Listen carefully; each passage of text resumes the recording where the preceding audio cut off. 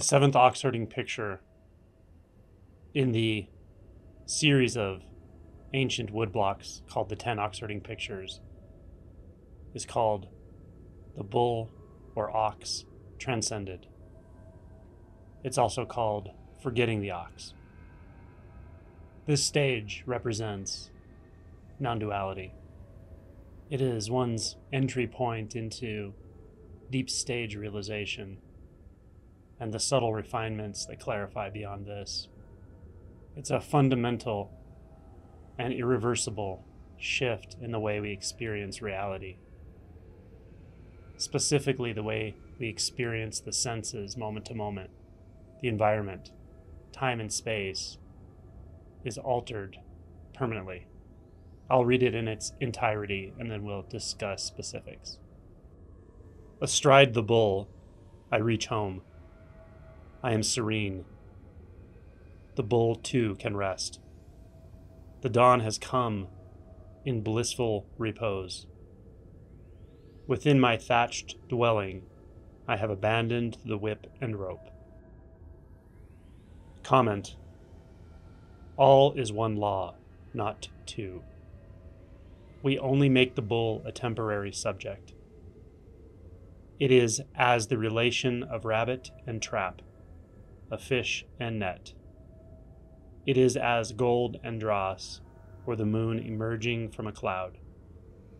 One path of clear light travels on throughout endless time. These words are so beautiful I don't even want to comment. But I will. What does it mean to have reached home? In some sense, with the first awakening, we feel like we've come home. Certainly during the honeymoon period. A period of weeks or months where we feel in flow nearly constantly. We feel intimate, spacious, fluid. But after that honeymoon period, we tend to come into contact with a lot of difficult conditioning, repressed emotions, confusing perceptions, intermixed with periods of presence. This coming home is quite different. It represents an irreversible shift in how we perceive everything. How we perceive ourselves, our bodies, the world, other people, forms, shapes, sounds. A simple way of saying this is all boundaries are dissolved. The experience of form is seen to have been nothing but a thought the whole time. Now we know reality as reality.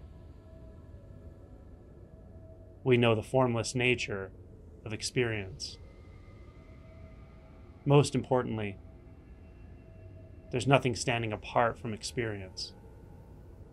There's not a separate entity navigating a separate world. All of those relationships collapse into a flow of experience, a flow of appearances. Even the distinctness between the senses dissolves.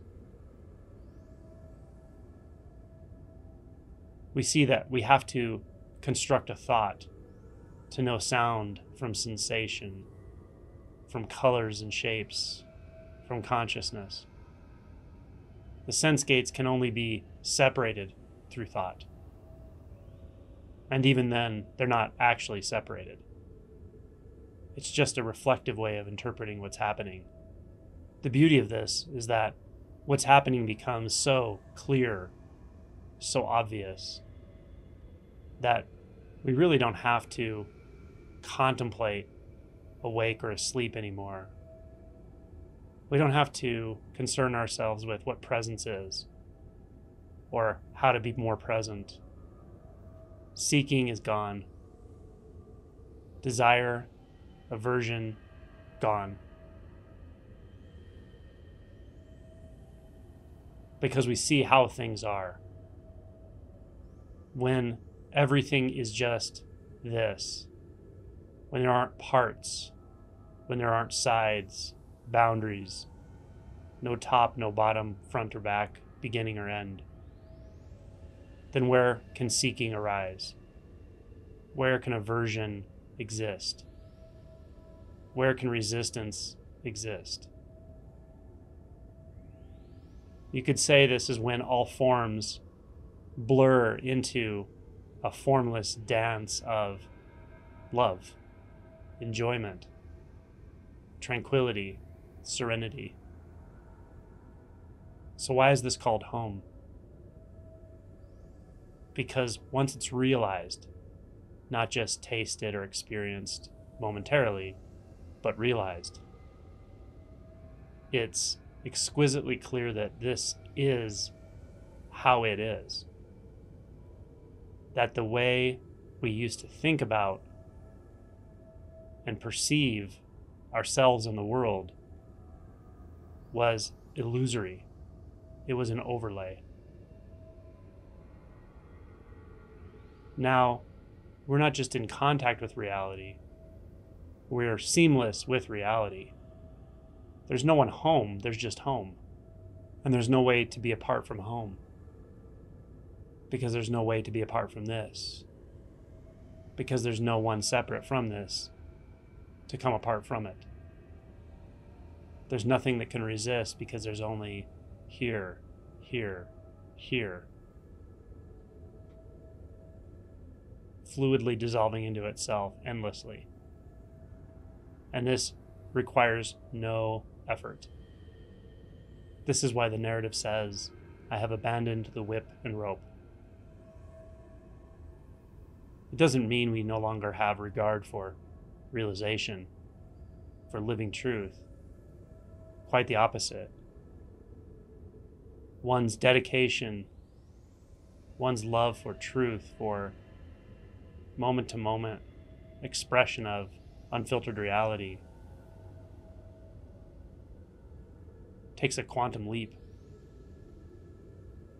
And yet it's clear, crystal clear, that there's nothing to do anymore as an individual to find reality, to clarify reality, to clarify or deepen presence. It's already here. It spontaneously carries itself deeper and deeper and deeper. This is a great relief, a great release. One enters a world of wonder, of enjoyment, of awe, of peace, of non-resistance, meaning everything is allowed here. Any emotion tone, any resistance pattern, any texture, taste, smell, sound, thought. Even resistance becomes non-resistance when it's seen that there's nothing apart to resist it. This is paradoxical, but now paradox really is how this is. Paradox defines experience. The fullness is intimate, and it's nothing specific. There are not specific objects. There are not even specific events or times or places. The intimacy is too radical to allow that type of separation or division. At this point, one experiences unconditioned reality nearly all the time. The giveaway here that this is non-duality is in the line, all is one law, not two. We only make the bull or the ox a temporary subject. It can feel like awakening or realization or our true nature or truth or presence is fleeting. It's something we're chasing or trying to cultivate a deeper knowing of. It can feel like a part of our life that we try to coordinate with other parts of our life. Something we do as we continue to compartmentalize our lives for a while. At this point, it's instinctually obvious that that was never the case. That realization is life itself. Enlightenment is just the way this is. It's not a statement about a person. It's not a statement about an event, a way of being, an experience. It's a statement about this, reality, unfiltered. No sides, no relationships, no seeking, no distance, no gain or loss. And I absolutely love the last line. One path of clear light travels on throughout endless time. What do we know about light? The special theory of relativity tells us that light, from its perspective, does not experience time. It exists at the beginning of the universe and the end of the universe simultaneously. It also does not experience distance. So it's at the beginning and the end simultaneously. So a single beam of light knows all times and places. Now, that might sound theoretical, but when you start to experience the light that outshines all experience, all knowing, all times and places, this experience, this knowing, which is not an experience, and it's too real to know, is wondrous beyond compare, and yet perfectly natural. One physicist describing the implications of quantum field theory said, in the entire universe there is one electron. In the entire universe there is one photon. Our minds can never get around this, can never get a hold of this. And yet we can experience that intimacy directly.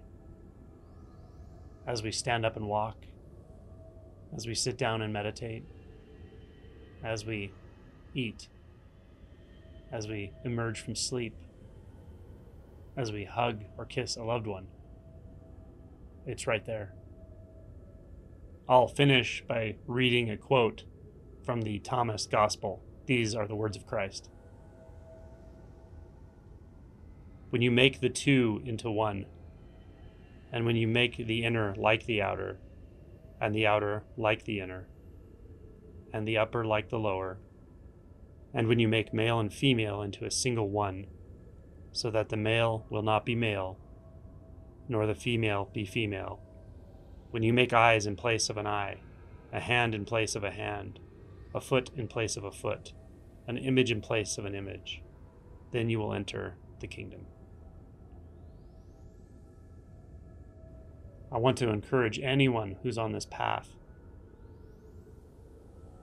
to keep at it. If you can sense something here, some truth, it's possible for you in this lifetime. Keep digging. Keep letting go. Keep investigating and inquiring. Keep dissolving those beliefs. Keep questioning those perceptual filters until they fall. You won't be sorry you made this journey.